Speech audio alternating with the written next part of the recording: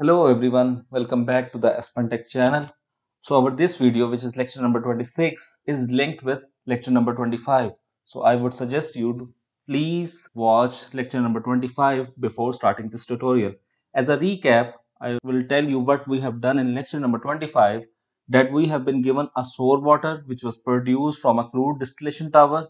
We had firstly heated it using a heater to a temperature of 100 degrees centigrade, and then we had separated the water from off gases in this distillation column. Now at the end of the last video, I had told you that we will replace this heater with a heat exchanger.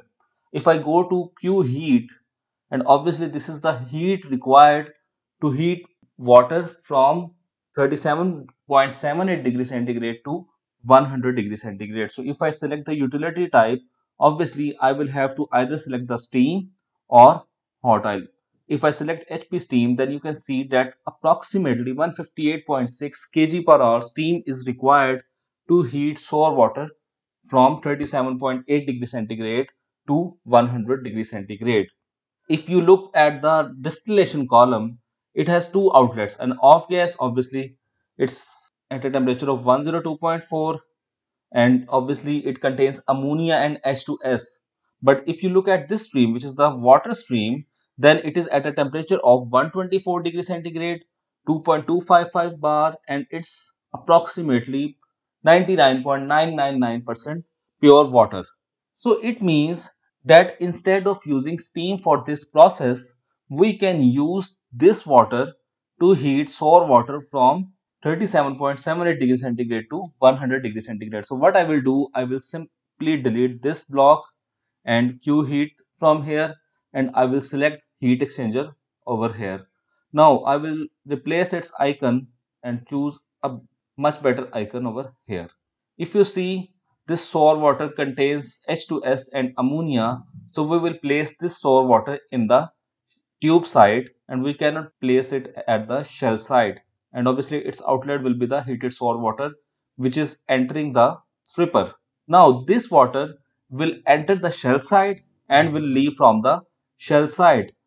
So this water is entering the shell side, and the outlet we can say it as cooled water. Instead of using steam, we can use it to save our energy, and this is known as the process to process heat recovery, that we have recovered the heat of water which could have been wasted if not utilized, and we have used this heat to heat up the sour water which is entering the stripper. Now we have to define the pressure drops. Obviously we know these conditions, we have to just enter the condition over here, which is the pressure drop the same as that of the water entering the heat exchanger. As you see, this heat exchanger block has converged, but it is giving a warning that FT correction factor is low. In that case, I would suggest to go to rating tab and in tube passes per shell make it as, so this has converged successfully. So there are some FT correction factor values which we will discuss later, that how to deal with this problem. But one way of dealing it, that to reduce tube pass per shell to 1. So this has converged successfully, and if you look at the compositions again, the composition will be the same. So that's how you can recover the heat without using any external utility, and you can save the cost of the process as well. So that's all from my side for today's simulation. Please do watch the video, like the video, share with others, and subscribe the channel Aspen Tech. Till then, it's goodbye. Stay tuned.